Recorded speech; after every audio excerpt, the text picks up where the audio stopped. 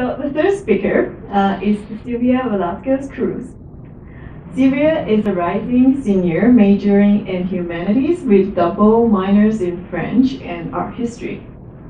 She works in the Department of Archives and Special Collections. Silvia is on the Dean's List, and she is currently the summer curatorial intern at the Museum of Latin American Art through the Getty Multicultural Internship Program. Welcome, Silvia.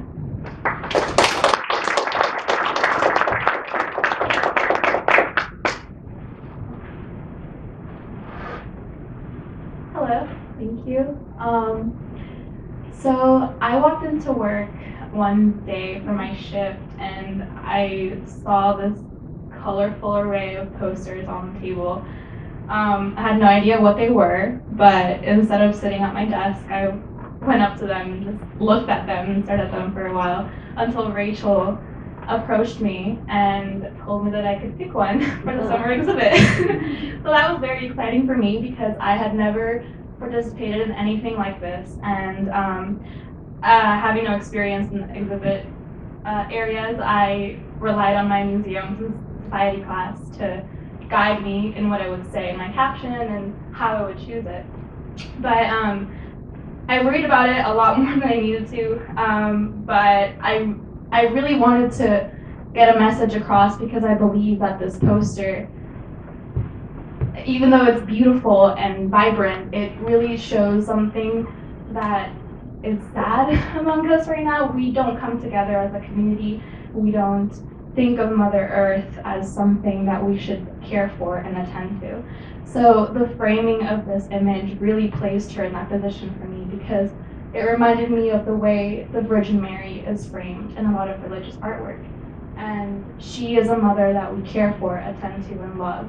And I believe the Mother Earth is the same as well. So I wanted to choose my words and talking points carefully in order to reflect what I've learned and what has left an impact throughout my experience here at LMU, at the Department of Special Collections, and through my courses. I selected this poster because it was so vibrant. I liked the inclusion of the beads because it resonates with the message America was talking about, that animals are also something we must care for. And particularly the colors and the subject reminded me a lot of my home country because I remember driving around in El Salvador and looking at the beautiful graffiti and the beautiful artwork that was in public display. And it was always really, really colorful and really reflective of the people who live in these towns, and that's what it transported me to. I really love the way he depicted the people in harmony with the landscape, and not just in harmony, but helping it and being loving towards it. So it really spoke to me in that sense as well. But I love the message at the bottom by Pope Francis.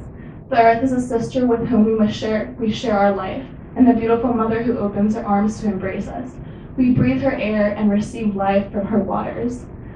He personifies the earth and reminds us that it is alive.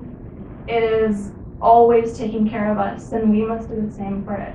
So thank you for highlighting this issue in our society and for doing so with all your other posters and really calling people to come together as a community to cause better change for the world. Thank you.